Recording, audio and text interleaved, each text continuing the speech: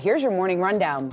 Hawkish tones abound. The Fed's Michelle Bowman yesterday saying multiple additional rate hikes may be needed to combat too high inflation, even after August showed some of the slowest price increases since 2020. Investors will look to today's JOLTS data for a read on how that stubbornly elevated jobs market is faring. Plus, throwing down the gauntlet, Congressman Matt Gaetz files a motion to oust Kevin McCarthy as the Speaker of the House. The move isn't entirely expected. Gaetz and other hardline Republicans had previously threatened to come for McCarthy's gig. The future of House leadership could be decisive for a Congress that still has to figure out how to keep the government open past mid-November.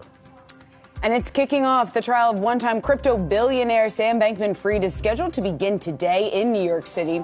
The fallen founder of crypto exchange FTX, Bankman-Fried, has pled not guilty to fraud and conspiracy charges surrounding the collapse of his empire. On top of some interesting testimony from SBF's former friends and co-executives, the high-profile trial will be decisive for the crypto industry as a whole. Keep watching.